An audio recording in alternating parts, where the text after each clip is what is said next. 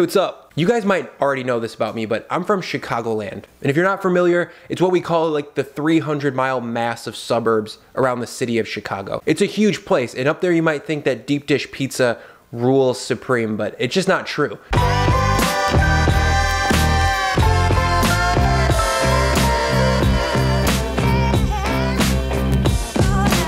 Thin crust pizza is the pizza of the Chicago suburbs. It's flaky, it's crisp, it's got a really concentrated kind of sweet tomato sauce, and it's got tons of cheese on top. So of course we're gonna get started with the crust, and this is a really easy one to put together. You don't need a stand mixer, you just need a food processor. So grab that and into it measure 330 grams of all-purpose flour, 6 grams of salt, and 4 grams of yeast. Give that all a quick pulse to combine. Into that we're gonna add 30 grams of cubed cold butter, and we're gonna follow that with 170 grams of about 90-degree water. On medium speed, that's gonna take about 20 seconds to come together, and it's gonna sort of pebble up before it fully combines. Butter might seem like a weird choice for pizza crust, but in my experience, oil just doesn't do the trick here. The butter brings flakiness and crispiness. It's almost like a pie crust instead of a pizza crust. I made this a bunch of times with oil, and it's really crisp right out of the oven, but it dies like right away. It becomes kind of tough within 5 minutes, and it definitely doesn't hold on to that signature thin crust, flaky crispness that we're going for. Once all of our butter and water bring this dough together in the food processor, we're gonna flip it all out onto a work surface and give it a nice squeeze to combine. We're gonna give this dough some light kneading to finish it off and just to bring it together.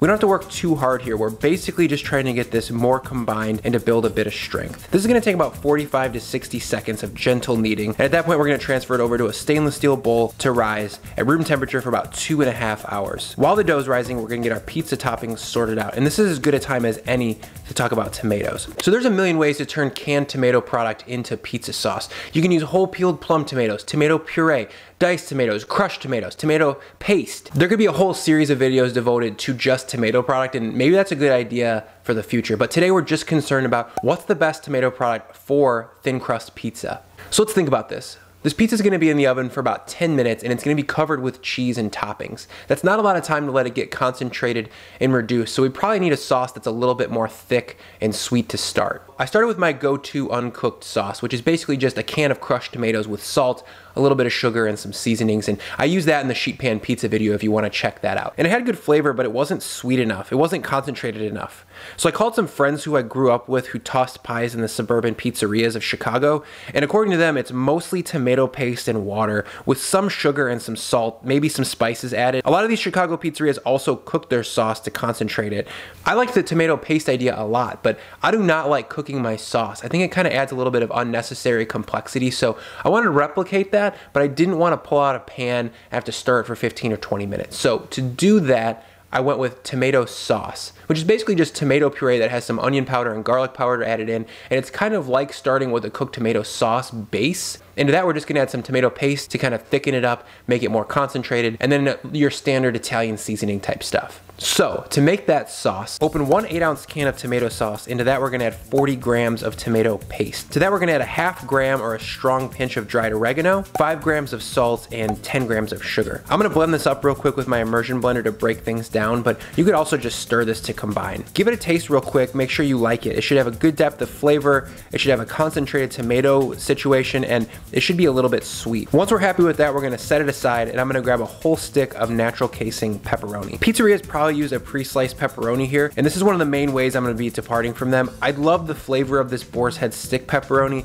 It's actually fermented, it's real food. It only takes a second to slice them up for pizza, so for me, it's time well spent. I'm gonna be slicing this stick of pepperoni in about 1/8 inch slices. Make sure to eat about every 10th slice for good luck, be a little bad dog like B-Boy. In there, we're all sliced up. We're gonna set those aside and grab our mozzarella to grate. And I wanna go on the record as saying I'm not anti pre-shredded cheese, but I also don't love it. It's covered in cellulose to prevent caking. It's usually shredded too fine for me and doesn't melt quite right. So I bought a 1-pound block of full fat mozzarella, and I'm gonna be grating it on the thickest side of my box grater. If you can find a coarse grated mozzarella at your grocer or Italian market, give those a try. So we're gonna work through that by giving it a coarse grate, and then we're gonna set it aside. At this point, you're probably done with all your prep. It probably only took you like 15 minutes. It takes very little work to produce this pizza.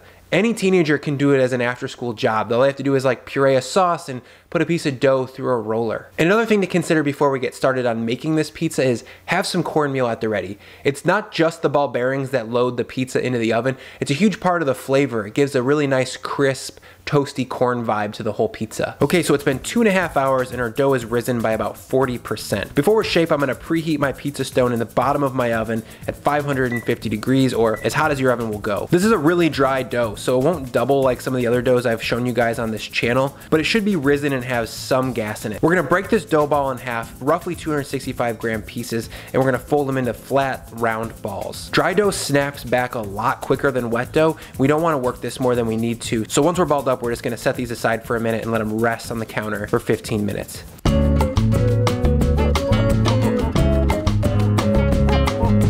Okay, after 15 minutes, we're gonna shape these pizzas, and it's really easy. Grab a little bit of flour to keep your dough from sticking to the counter, and also grab your rolling pin. I'm gonna start shaping this pizza by giving it 4 to 5 rolls with this rolling pin. At this point, the dough ball should be flat, pretty uniform in thickness, and about 6 or 7 inches wide. From here, we're gonna finish stretching this by hand. If you're right-handed, the move here is to hold the upper right corner with your right hand, pull it with your left till you reach some tension, then you're gonna flip it over your right wrist, and then you're gonna flip it back. Ooh, I hit the microphone. Okay, you're gonna, let's try this again. Your hand's in the upper right corner of the pizza. With your left hand, you're gonna pull and tug on it till you hit some tension, and then you're gonna flip it over your right wrist and then flip it back, rotating it 30 degrees. We're gonna repeat this stretch and flip technique 9 to 10 more times until we have a reasonably uniform, round, 12-inch thin crust pizza. If your skin rips or gets too tight to shape, don't sweat it, just set it aside for a few minutes to rest, or pinch the whole back together and finish shaping. So to make this pizza, we're gonna take our stretched pizza skin, and we're gonna throw it onto a well cornmealed pizza peel. So I made 4 dough balls, but I'm gonna start with showing you the pizza that I order every single time, and I'm calling it the B-Boy. Pepperoni, pepperoncini, oregano, parmesan, lots of cheese, lots of sauce. I've eaten this pizza probably 350 times in my life, and I'm gonna eat it another 350 more times because it is the best version of a pepperoni pizza that I can think of. We're gonna spread about half of our pizza sauce on this crust. And like I mentioned, this recipe will cover 2 pizzas, but if you like a very saucy pizza, you might wanna make a 2 times batch of this sauce just to make sure you have plenty. It's gonna cost about $1 more, and it's gonna take you about 10 seconds extra work. We're gonna follow that sauce with a liberal amount of mozzarella cheese, probably about 6 to 8 ounces. Behind that, I'm gonna give it a bunch of pepperoni, maybe like 4 to 5 ounces, and tons of spicy banana peppers that I've sliced. To finish the pizza, we're gonna hit it with a generous sprinkle of Parmesan Reggiano and a light sprinkle of dried oregano to really drive home that pizzeria flavor. We're gonna throw this pizza into bake for about 10 minutes at 550 degrees. We're looking to get a really dark and crispy bottom crust with some well-browned cheese on top and some pepperonis that are just starting to fry. Pizzas like this should be cooked hard. Pale cheese is not good. Don't do it. We want to take this pizza to the point where our pepperonis are charred and our cheese is getting orange. It's just starting to be spotted with brown. Once our pizza is cooked, we're gonna take it out and let it set for 5 minutes before we cut it into squares. And that's the first pizza. That's Brian's teenage dream come true. That's the classic, that's the B-Boy. But here we go, we got 3 more fun variations coming up. So the first one is kind of like a play on a margarita. We're gonna cornmeal the peel, lay down the dough, and then we're gonna sauce this thing from edge to edge. We're gonna follow that with about 5 ounces each of shredded mozzarella and fresh mozzarella. We're gonna top that generously with tons of fresh basil, and we're gonna season this entire pizza with some coarse salt. We're gonna finish the whole pizza with a generous amount of extra virgin olive oil, making sure to cover the basil to help it fry instead of steam. And 10 minutes later, we've got something adjacent to a margarita. It's got most of the stuff you love about a margarita, but it's still definitely a Chicagoland thin crust pizza. So enjoy that one. Up next, we've got a white pizza, specifically a mushroom white pizza. I've thinly sliced and cooked down some mushrooms for about 15 minutes to remove excess liquid and to season them up a little bit. Raw mushrooms on pizza don't work, so just don't do it. This pizza starts with a generous amount of shredded mozzarella. We're gonna follow that with about 8 or 9 chunks of fresh mozzarella. I also have some really high quality goat cheese in my fridge from a local farm, so I'm gonna put that on top as well. The sharp funkiness from that goat cheese is perfect for the earthiness of the mushrooms. We're gonna top that with some Parmesan cheese to sort of make it almost like a quattro formaggi or 4 cheese pizza, and to cut through all that fat, we're gonna bring a little bit of acidity with some pickled red onions. So into the oven this pizza goes, and 10 minutes later, we have a cheesy mushroom cracker. It tastes real good.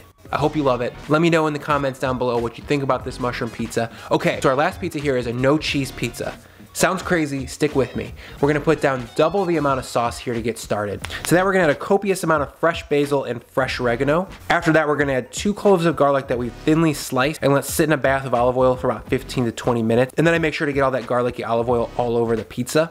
And we're gonna finish this with a generous amount of Calabrian chilies and some salt. We're basically looking to make a super savory, sweet, salty tomato cracker. We're gonna load that into the oven for about 8 to 10 minutes. We're gonna finish it with a generous amount of olive oil. You might be surprised, this could be one of your new favorite pizzas. It's very herbaceous, spicy, floral, sweet. You don't need cheese on a pizza. That's thin crust pizza, specifically in the style of Chicagoland, where I'm from. And if you guys wanna keep watching pizza content, I link down below to our sheet pan pizza video. Check it out there. If you guys like this video, consider giving it a like. Hit that like button because it lets YouTube know that we're here and that you guys like it, and it might show it to a few more people. As always, guys, thank you so much for your time and attention. Thank you for sticking around, and we'll see you next time.